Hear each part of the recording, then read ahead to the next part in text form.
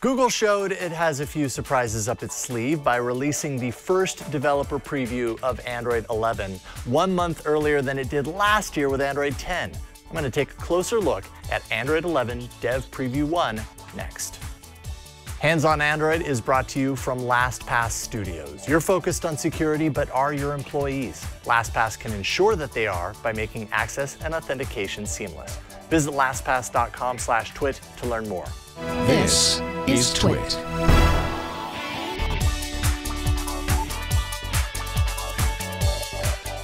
Welcome to Hands on Android. I'm your host, Jason Howell, and I am excited.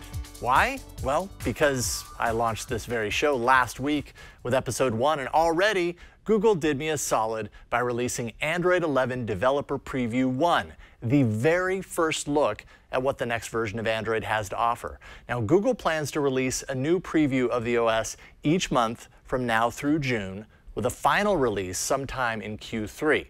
Now, I won't be doing a deep dive into each and every version that comes out between now and then because things change gradually if the last few years of developer previews is anything to go by. But this being the first chance to look at Android 11, I want to take some time to showcase the user-facing features as it stands right now. And fair warning, there's not a whole lot to look at right now. Google will undoubtedly have some surprises hidden up its sleeve to reveal at Google I/O a few months from now, where we usually get a full glimpse of the marquee features coming to the next version. But for now, let's take a look at what Google did give us. This is Android 11 Developer Preview 1.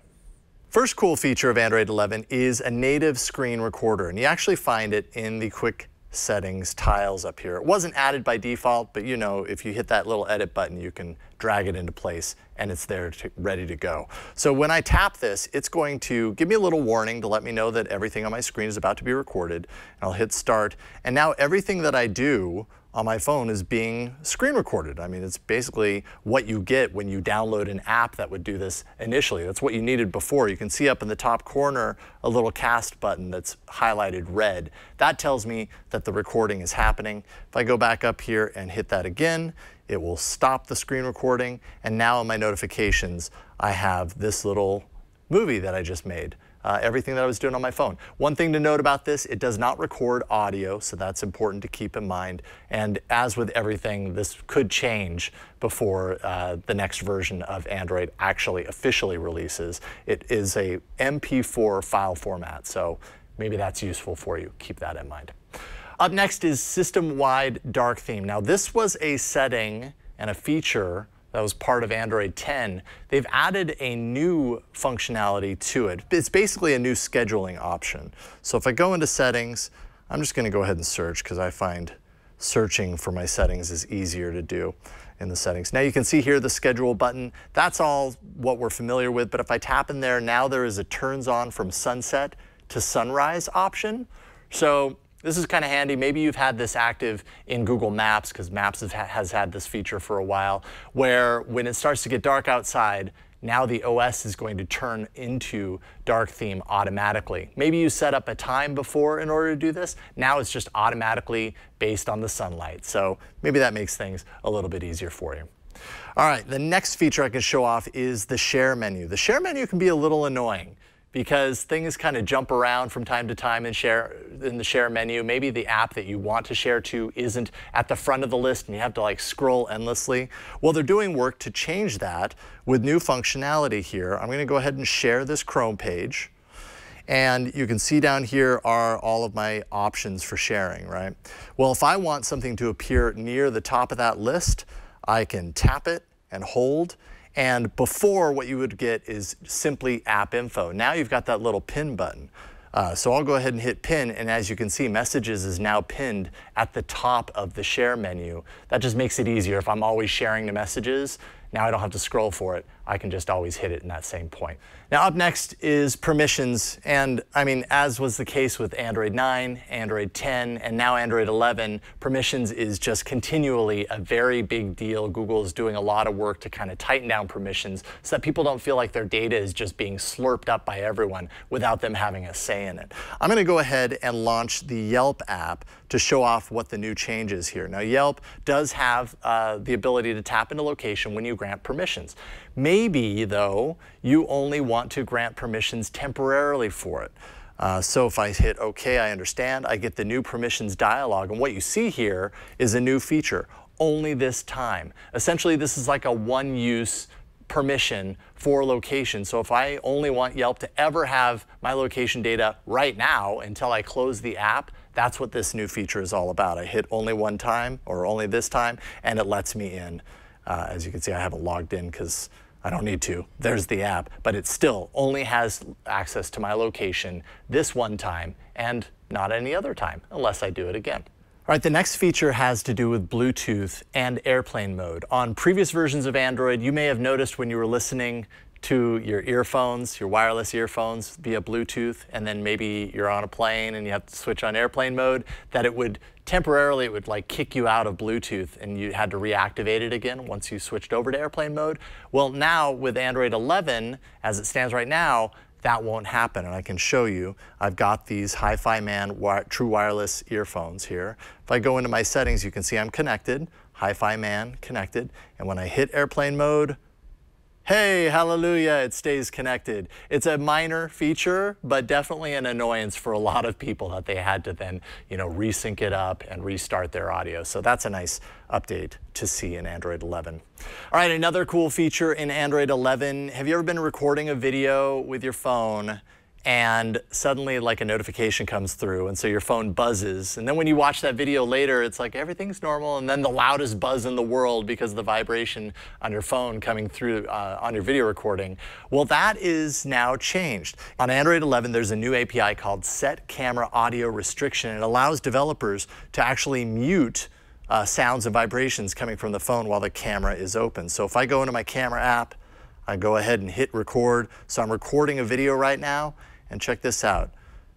Do not disturb because of the camera. Do not disturb automatically goes on when I'm video recording. That's a pretty sweet feature. I hate it when my videos end up with a big loud buzz in the middle, so I really appreciate that one. All right, this next one has to do with developer features. Now, developer options is an option that you can find in your menu if you know how to get to it. And I'll show you how to do it real quick. It's kind of hidden. If you go into About Phone and you go down to your build number and you double tap it a number of times, it will say, after like 7 or 8 taps, it'll say, hey, you're a developer. Of course, you're not really a developer, but what it did is it opens up a developer setting in your settings pane. So I'll go ahead and jump right to that. Here you can see, and this has been in Android for years now, a whole list of developer options that you probably don't want to use if you aren't quite sure exactly why you're there. But some interesting features will arise, such as this one. This is going to be a feature in the new version of Android. They just happen to have it in developer options right now to kind of keep it out of everybody's view. And this is bubbles. This is notification bubbles for messaging apps primarily. So if I go out, I've got Hangouts on this phone. I'm going to send a message to this Hangouts, and you'll see what happens. All right, so I sent the message over, and you can see the little bubble appeared, and it gives me a little preview of my message. It would be up in the notifications as well, and actually if I tap and hold that, it gives me an expanded set of options that allows me to turn on or off bubbles. I had to do this the first time when I was testing it out. And what that actually does is gives me this bubble interface. If I tap that, it opens up an instance of that chat. And yes, it's maybe a little strange that I'm chatting with myself, but you get the picture.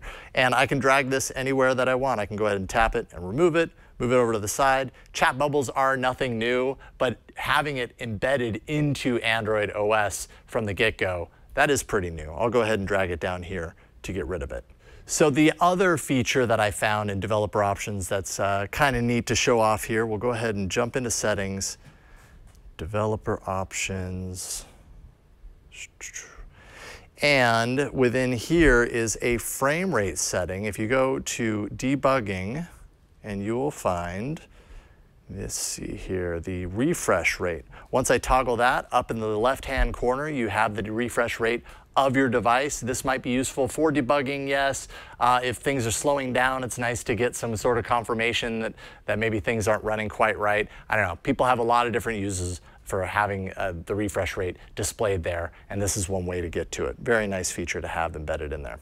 Now, underneath the hood are a number of changes that either we know about or that some very crafty people have hacked into Android 11 to discover about what we can expect coming up. And so I can't show those on my device specifically, but I want to call out those things because it's a pretty good view into what to expect. First of all, support for digital ID. Things like a driver's license, for instance. You could actually have your driver's license in your phone that adheres to ISO standards for security. That's on its way. Scoped storage as a requirement for developers, which basically means each app has file storage in its own sandbox. It's good for security, maybe iffy for usability, depends on who you ask. So we'll see how that turns out. Project Mainline, which has some core modules of the OS that can actually be updated over the air without waiting for OEMs or carriers to do big system updates. Really good thing for Android. They've added another 12 updatable modules. They had 8 before, so now it's a total of 20. Really great for updates.